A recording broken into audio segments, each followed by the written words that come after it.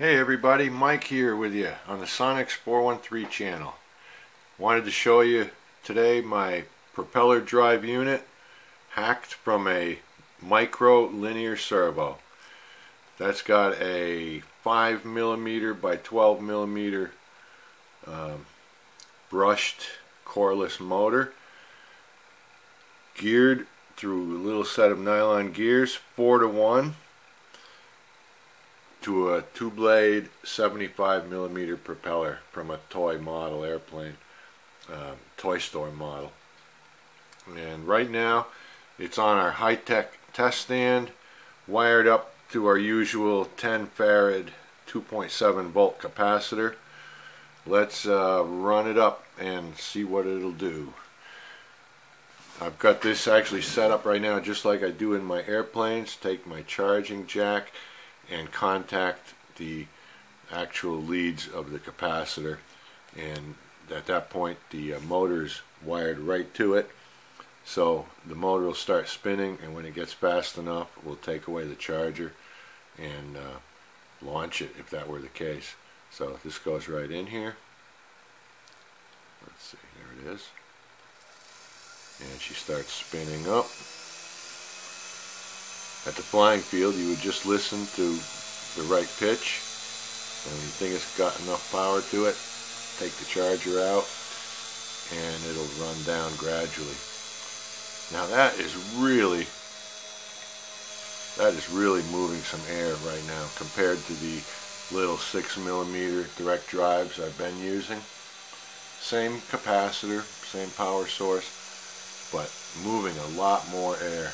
I think this is going to be the most efficient setup yet. This is going into a peanut scale version of a Goldberg Ranger 30. Instead of balsa wood, it's going to be foam, little 3mm cell foam from the hobby store.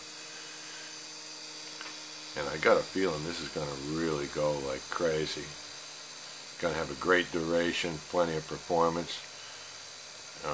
Maybe almost too much. We're going to see. But I think it's really going to shine beyond what the direct drive units have been doing for me. So that is hacked out of a micro linear servo from Park Zone. It's the one that they sell for the little Park Zone UMX bricks like this. The little brick has two plug-ins for aileron servos. And if you buy the aileron servo, it's a little bigger than the one that are on the board, and that's what I've used here. But the construction's the same, so I can describe the disassembly to you. The motor comes out no problem, and the entire servo is removed from the circuit board from the back. You'll need your tiny Phillips eyeglass screwdrivers, but you can get those off and save as much of the wire as you can. Then at this end of the unit, on the end of that shaft, it's probably difficult to see here, but that little knobby thing on the end of the shaft, it's actually a tiny little threaded brass nut, and that shaft going through is threaded its entire length. And when the servo runs back and forth, this little traveler, it's actually the output arm of the servo, travels back and forth on that jack screw. So if we can remove that piece, at that point we could spin this in one direction as long as we want, and this won't go to the end and jam. So at that point we've got a nice little 4-to-1 gear reduction box. So grab that little nut with the tip of your needle nose pliers, thumb and forefinger to grab the larger gear and back it right out.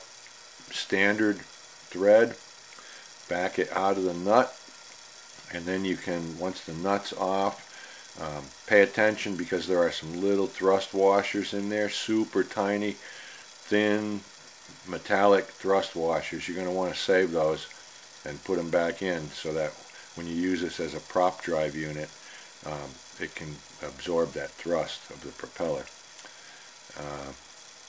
Now, mine had enough shaft coming out the front that I could adapt a propeller onto it.